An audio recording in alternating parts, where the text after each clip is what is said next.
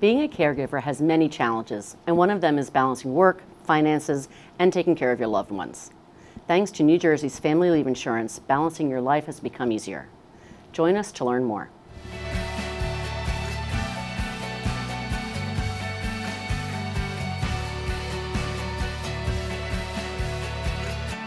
Hello and welcome to Aging Insights. I'm Kathy Rowe, Executive Director of New Jersey Advocates for Aging Well, and today I have two guests to talk to us about one of New Jersey's best-kept secrets, the Family Leave Insurance Program.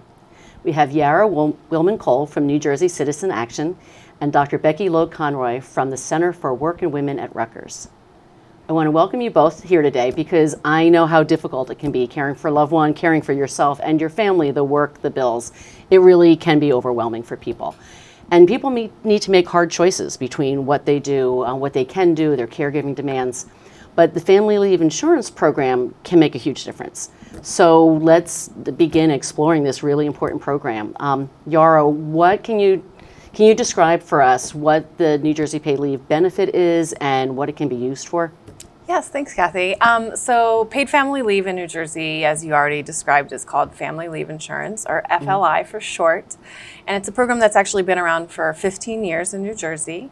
And it provides partial wage replacement when you take leave to care for a loved one, bond with a new child, or if you need to take time for reasons related to domestic violence or caring for someone for reasons related to domestic violence or sexual assault as well.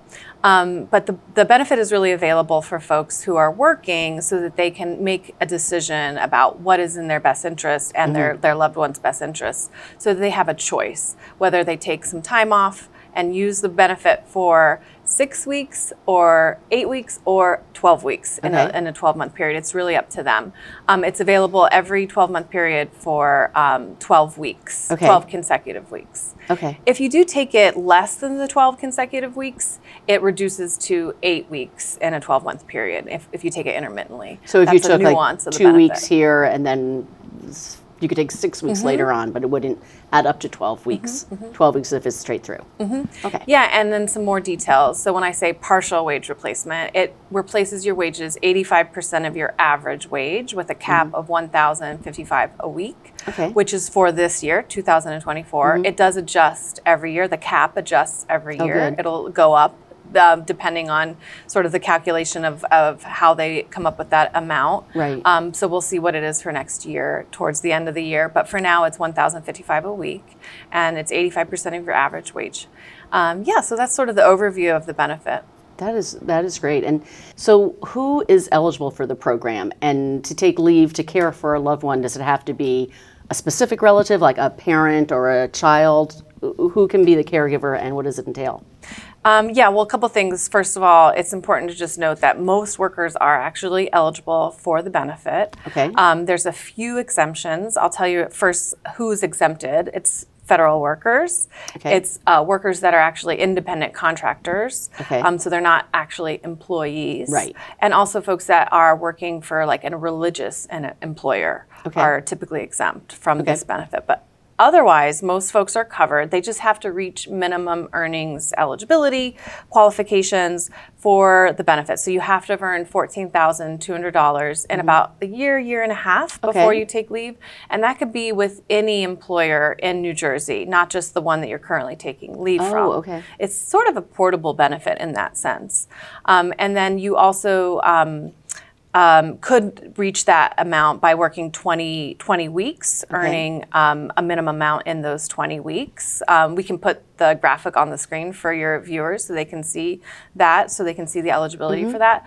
But there's very few exemptions. Like most folks are surprised to learn that the majority of workers are in fact eligible. Wow, no, that is great to know, and I think that so many people just aren't aware of it.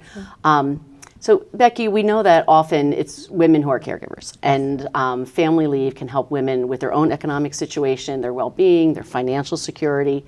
So how does paid leave also help men take leave as caregivers? Sure. So I just want to say a few things about how paid leave insurance helps, or family leave insurance helps women. So often women are caregivers, like you said. And so family leave insurance allows them to take some time out of the workforce but still continue to get paid so that they don't take a financial hit for taking that leave, which often happens when they take an unpaid leave or leave the workforce altogether. And one of the issues with leaving the workforce altogether, as we know, is that then you stop paying into things like Social Security, like your retirement accounts. So if you take an extended absence out of the workforce, you're losing the accumulation of those benefits, that money. So it's not just the time that you're taking off. It really affects you in the long run. Yes. And so leaving the workforce altogether, is a problem in that sense. But if you take your leave, take 6 weeks, take 8 weeks, take 12 weeks, women are often caregivers, and so they're the ones who often take that time. They can leave the workforce, take that leave, get paid at the 85% wage replacement, and then return to their job so that they can continue paying into those benefits and that they can continue to care for their families and to be financially stable. And the thing that I would say about men is that it works in two ways. It helps men, but it also helps women. Often, women are the ones who take leave, so employers may see them as the ones who are caregivers and so may treat them that way, even if they don't do it consciously, right? So they might not give someone a promotion. They might decide not to give benefits to someone who took 6 or 8 weeks, not benefits, a promotion or a bonus to someone who took 6 or 8 weeks. They may say that person was gone for part of the time, so they don't deserve this benefit. Whereas they see men as this sort of ideal worker norm. The person who is dedicated to their job and may have a family at home, but aren't the primary caregiver. But something like family leave insurance that is gender neutral gives both men and women the access to this 12 weeks. And the more that men take it, the less that women would be seen as the primary caregiver and therefore may actually end up closing some of that gendered wage gap because employers may not see workers in these gendered ways anymore. So by using it and expanding it, it can help break down these stereotypes that we're still fighting to overcome. I remember when I was first working, there was the company I worked for had paternity leave, and one of the really nice guys on the team, his wife had a baby, and he didn't take it because he didn't want to be looked down on, like, what if I don't get a raise later on because I took off 2 weeks for paternity leave. And that was a long time ago, but we're still fighting these stereotypes and these issues. So, and many of us have elderly parents, aging parents, people that we want to be able to take care of, and we have siblings. And if there's a way for us to, divide that care or divide that caregiving across generations or across siblings, something like that, where like if you have 3 siblings who live in New Jersey and are able to take family leave insurance, you may be able to add some number of weeks together that a brother and 2 sisters, or 2 brothers and 2 sisters, or 3 brothers could take to care for an aging parent. And if we encourage more men to take leave, they're more likely to do that care for their own parents. Whereas I think, historically, women have even cared for their in-laws. Right? So this gives people the opportunity to spread that care across men, women, whoever needs to take. And I'll just add that one important detail of the program is that you can take the leave to care for any loved one. You get to define who is a loved one, somebody who is close enough to be considered family, but it actually may be your neighbor. So if you don't have siblings and you do want to get some help caring for your aging parents, you don't even have to divide it among your blood relatives. You could actually look to other folks in the space that your aging parent or any loved one relies on support. So it could be a neighbor that you're close with that relies on you for support. Especially as folks age and live longer, they need to have more options for who they can rely on to where they can seek that support from. And we have such a shortage of home care workers, home health aides, which even if you can find one, it can be very expensive for people. So what you're saying is, from the patient perspective, you could have like 12 weeks of your daughter and then 12 weeks of your son and maybe a neighbor. So throughout the year, you could have coverage for all your needs, and not if you can't pay for or find a home care worker. Yeah, I mean, the one detail I do want to add also is that for receiving family leave insurance, the benefit for caregiving, you do have to have medical certification in the application. So that means essentially that, the doctor overseeing the care for the individual has to provide some sort of condition or diagnosis usually. All right. It doesn't necessarily have to be an acute situation like recovering from, surgery. That of course does count, but it could be just something that is saying, oh, this individual does need some caregiving. So it just sort of really relies at that point on the healthcare provider, and there does need to be some education with healthcare providers in terms of how they can certify claims for individuals depending on what they're going through, what their needs are. It doesn't mean that we've had situations where healthcare providers, said that they couldn't certify a situation because the individual was in a hospital and was receiving the care that they needed. That's not the case, obviously. As you know, even just caring for someone as a family member who's going through surgery and in the hospital in their recovery, they still need someone to help manage the care for that. So that, that healthcare provider may need a little bit of education and support to know what they can actually certify the family leave benefit for. Okay, no, that's a really good point. I want to just add one more thing. I think one of the benefits of having this expanded definition of family is you start to create these communities of care, because sometimes your blood relatives live far away. Yeah. Many people don't work or live in the place they grew up, even if their families remain there. So this is a way to expand your own community of care, to care for each other in a way that you may not be able to do without this expanded definition of family. So I think that is one of the special things about New Jersey's family leave insurance program, is that we do have this expanded definition of family, such that you can use your community as your caregivers, again, as long as you're certified by a medical provider that the care is needed. But that really is something special, I think, about that definition of family, chosen family. The broad definition, chosen family, yes, it's especially important. But just the idea that as long as you have access to the healthcare provider, you're close enough to that individual that you are there and you understand what they're going through and you're speaking with their healthcare provider and able to get that certification. That's sort of the benchmark that you have to meet in terms of, the being considered a loved one of that individual. Okay. So, if someone finds themselves in this position, what do you suggest? Like, what's the first steps? How do they bring this up with their employer? I mean, it depends, right? Because everyone is in a different employment situation. I mean, often we recommend that you just start to ask some questions. If you have an HR department, if you have, a manager, then just start to begin to ask, like, what is available to me? What are my options? But understand that often HR and employers may not even be aware themselves. And so, taking the first step to see what's available, and then also being able to provide information to your HR, to your employer about this program, and letting them know that it's of no cost to the employer. So all they have to do is essentially cover your work while you're out on leave. You may have to request a leave of absence from the employer, from HR, and that's essentially the job security or job protection that is in the jurisdiction of the employer to approve. And we can talk about sort of the eligibility for that. It does get a little more complicated, so I don't want to confuse folks, but that is essentially what the employer has to approve or not. But in terms of the benefit itself, because it's a state program, it's funded through the family leave insurance is only funded through employee payroll taxes. You don't have to get your employer to approve it.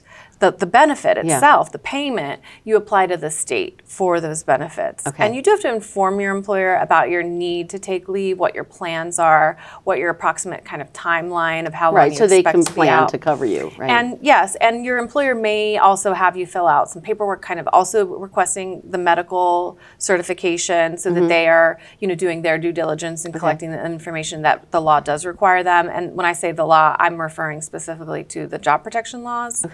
For the employer, and just hoping that you have some backup if you do face an employer that is challenging. Like we are able to kind of connect you with resources for groups that can help you in case you feel scared, because sometimes people are afraid to actually ask for this time off, and you feel very alone and isolated. If Especially you don't have if no that one's support. done it before. If no one's done it. Right, and like you said, HR might not even know about it.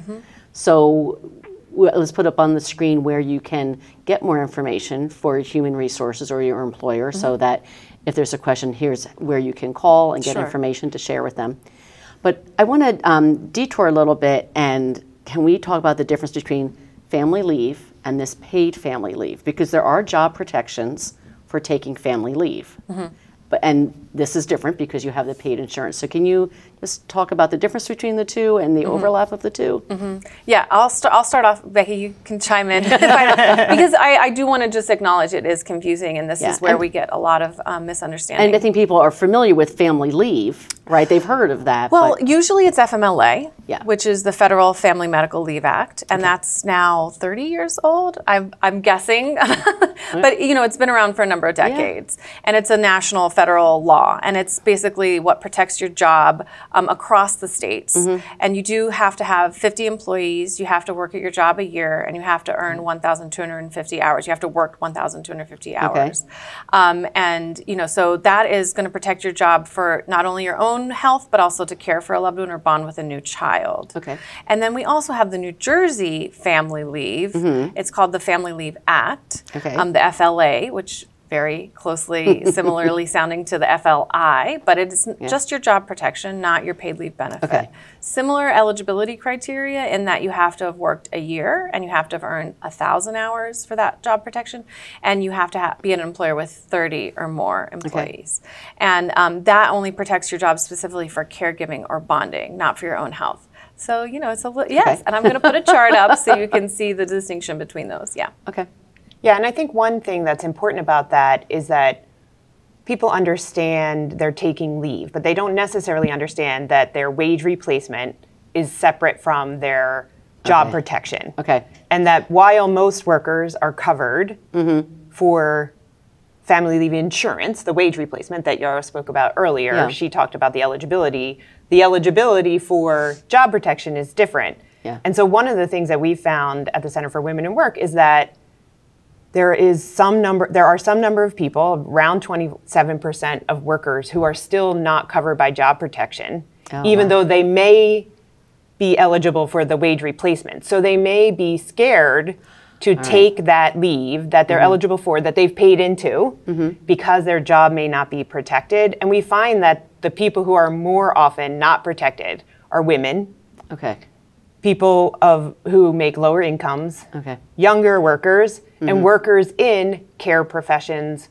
food-related professions like fast food, things like that. So home health aides, those kinds of professions that are often the most vulnerable. And the reason that those people are not often protected is because they may change their job in a year, so they may work for more than one employer across the course of a year, and you have to have worked for the same employer for the full year. Or they may not have worked 1,000 hours, or they may work for an employer with 30 or with fewer than 30 employees. So those are all the reasons that someone might not be protected. And we just find that sometimes the people who are not protected are often the most vulnerable and who may be the most fearful that they'll lose their job or that they won't get a promotion if they take leave. And so that's kind of the issue, is that they're paying into this insurance program, they're eligible for it, it is their benefit, but there is the added fear that they may lose their job when they take this leave. Fear and confusion. Because everything we just said is so complicated. It is complicated. And one of the aims, that we are trying to do is simplify this so that it is something that is more accessible and equitable, so that there aren't these barriers. So that's something that we all work on, And it just sounds strange to think of that people who are professional caretakers are the ones most at risk of not being protected for taking care of someone else. That just shouldn't be that way. So again, where the fear comes from, being fired, not having your job when you come back. It sounds like if employers knew more about it, and maybe that's from more people taking advantage of this, it becomes more common knowledge, and that would relieve some of that fear. What are other things that we can do to let people know about it and promote this program, get the word out? Yeah, I mean, we work with a lot of different types of groups and organizations to train them. We do trainings that are kind of train the trainers, so that we enable and empower individuals that maybe serve the public.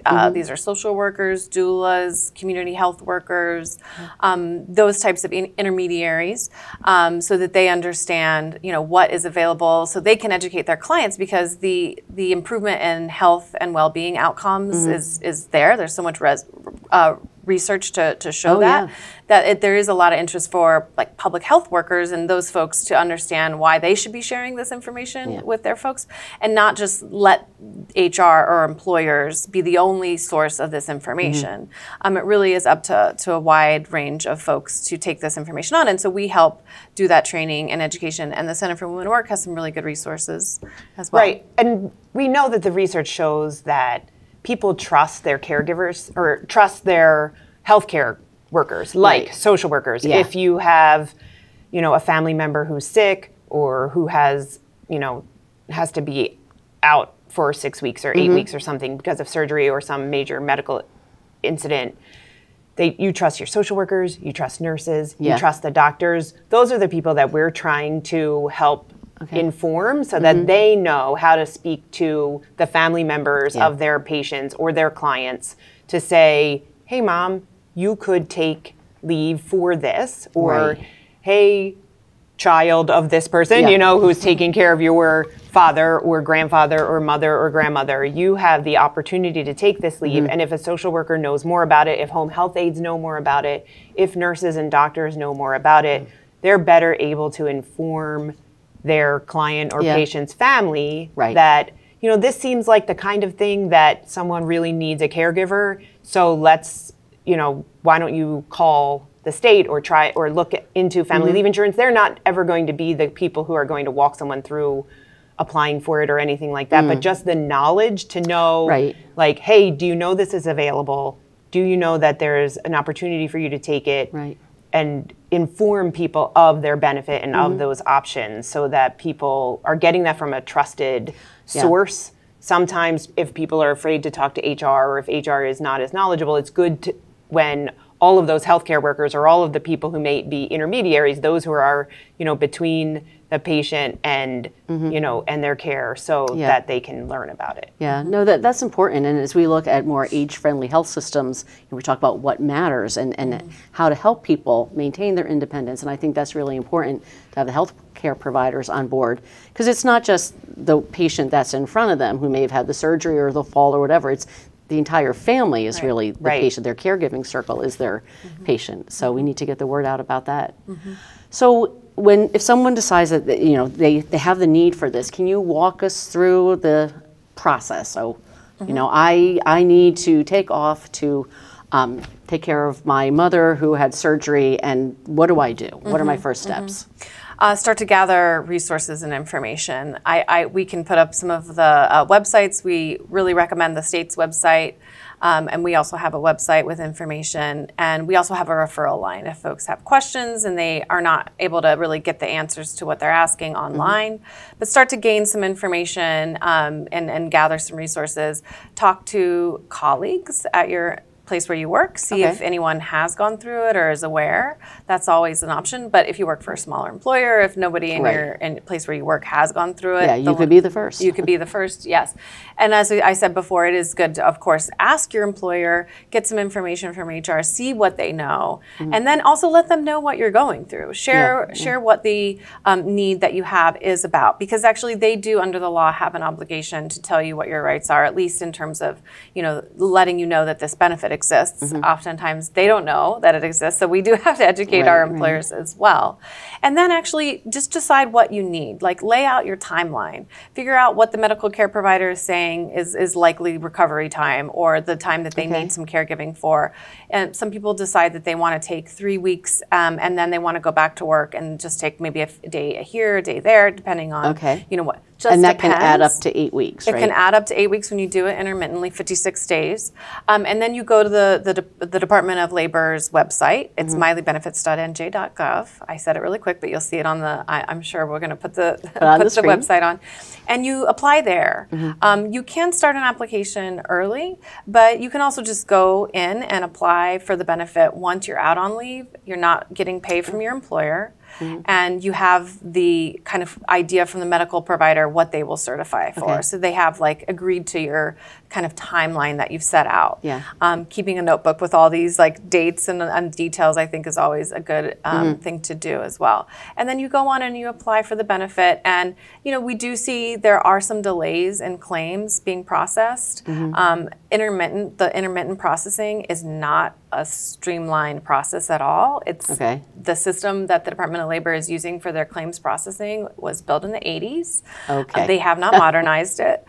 So being aware that could happen and preparing for that as best you can. Obviously, that's the big issue that we do need to tackle in terms of government and the ability to Making do it this work. smoother. Our understanding is they are going to be modernizing and improving the program soon. So we're advocating to help, the Department of Labor, keep accountable to that timeline. But in the meantime, you go on, you apply for your benefit, and then, you hopefully will see a turnaround in, 3 or 4 weeks and get your money, and you get it on a card that is mailed to you. You can transfer your balance to your own bank account, and then you'll have the funds available to you if all goes smoothly, within a few weeks of applying. Great.